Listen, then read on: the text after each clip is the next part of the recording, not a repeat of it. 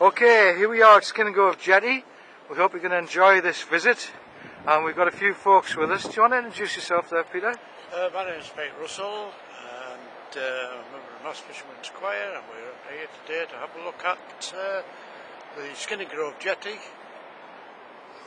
along with Hello there, I'm Parish Councillor Tom Evans. Hello, my name's Judith Findlay, and my husband's Mike Findlay, councillor for Redmond Cleveland Borough Council. And that's him there. Okay, now Barry was going to have the head cam on today, but we couldn't get the thing working, so he's going to use this camera here to take us on a journey down Skinningrove Jetty. Now be careful, we don't want anybody falling off. Here you go, Barry.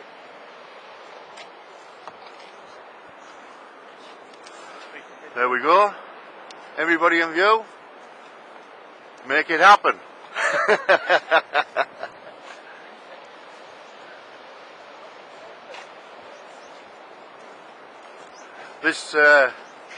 This jetty was once a working jetty and had plenty of life, transported iron, stone and everything, and now it's just derelict, ugly piece of concrete on the Cleveland Way, and it should be brought back into life.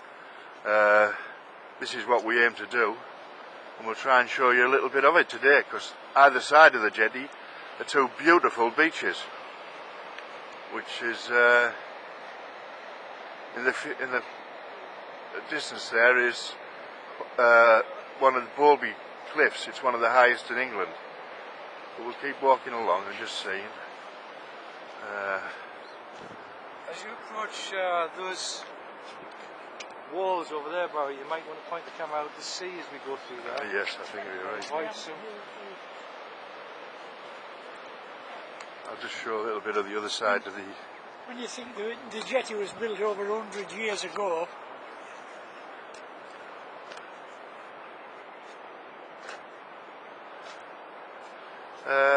wasn't it built of a special concrete, Tommy?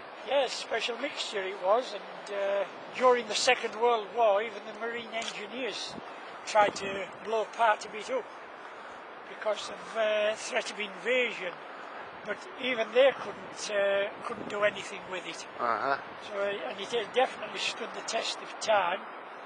But now it could do with a little bit of TLC, I'm afraid. Yeah. Did it have the slag from the works involved in the concrete? Or? With the concrete, yeah, it was a special mixture. It was molten slag run through cold water and then crushed and then mixed with cement. It's a unique mixture. I think it was the first time it was ever done. Yeah. And as you can see by what's left of the jetty, it stood the test of time. Yeah, it could stand for another 100 years. Oh, no doubt. Got a lot of potential, hasn't it? I think it's such a beautiful area, this as well. Yeah. It's just a shame that it's going to waste. When you think it's on the Cleveland Way, and thousands of walkers walk just on the top of the cliffs and then down round here, it's a sin for people to see it like this. The fishing's brilliant here. The fishing's brilliant. They come from all over to fish, but it's not allowed. But they come from all over. Yeah.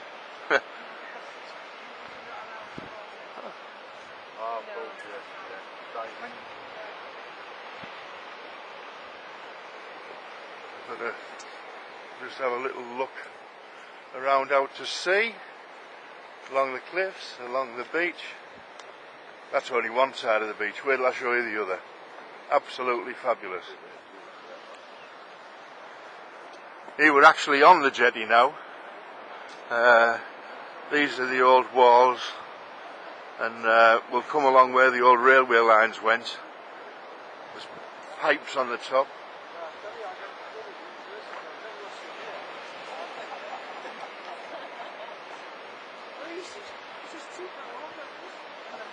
This also, counts for a bit of sea defence.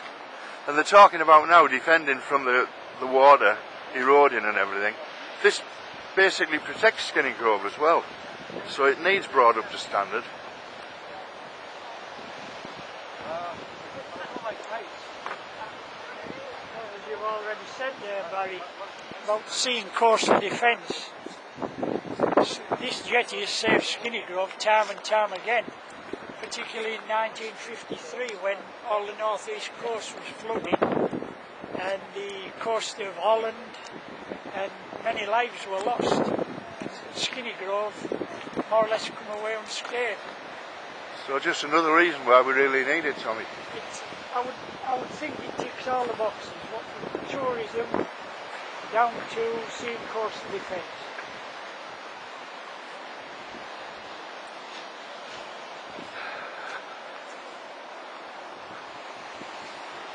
This just shows you how much damage has been done to it.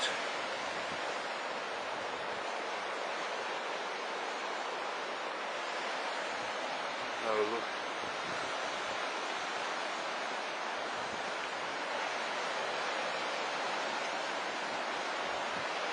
Now tell me, look at that.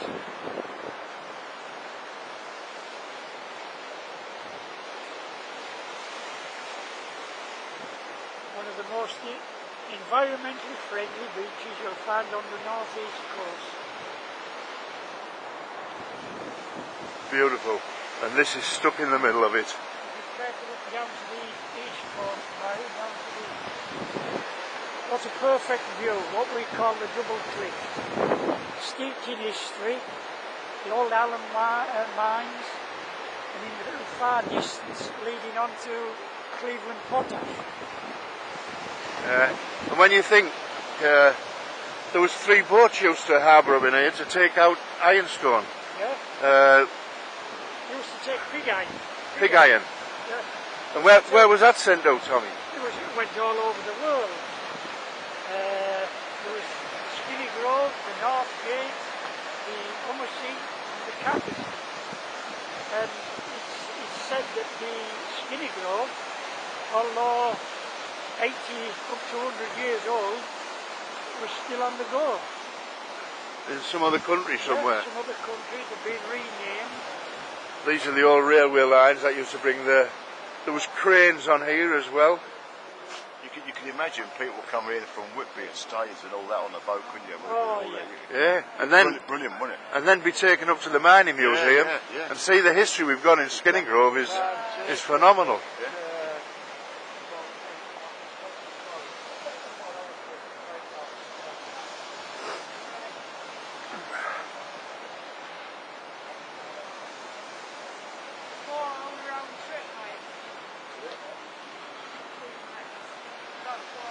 Where's that from? Whitby and back by boat? Well, that's not a bad trip, is it? Let's see on nice days. Yeah. You're very close to the edge there.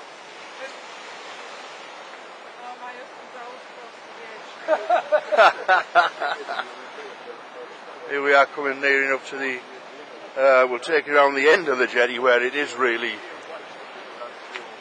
This is I'll just show you inside the jetty where there was a pumping. It's quite dark, I don't know if you might not get the view, but we'll go around the outside anyway and have a look around the other side. But this is down into there, where at the end of the jetty where there was pumping station.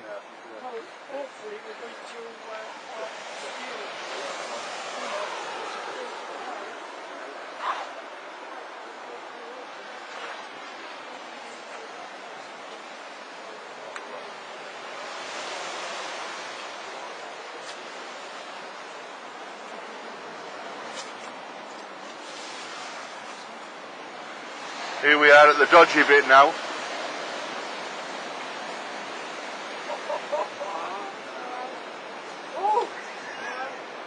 Yeah, be careful on this end. Now fishermen still come here to fish all the time. They're not allowed to, but they get on here and they'll always will get on here because you can't keep them off. And it's such good fishing. So why not have the end done round and have fishing competitions and fishing people coming from all over England? So, you know, just no sense why not to. And at the end of the day, we're talking about putting turbines, water turbines, in the jetty, in the base of it, and that would create electricity. for the village and around the area. There's another common sense thing. It just needs someone to get the backsides off and listen to us.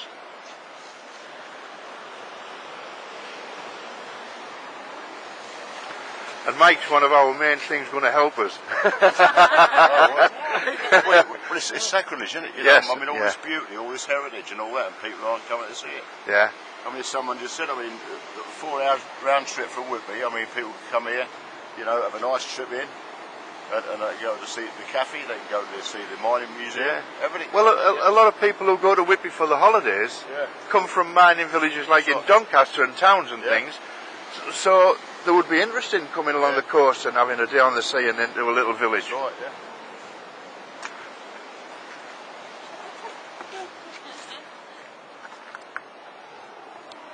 Thank you. Do you want to say a word to all your loyal fans before we shut down, Barry? Well, it's about time someone got off the backsides, and let's move on, because this is a worthwhile project, and this place is full of history. The Jetty is history, and I'm sure if people are aware of it all over the country, we'll get some support, European support as well.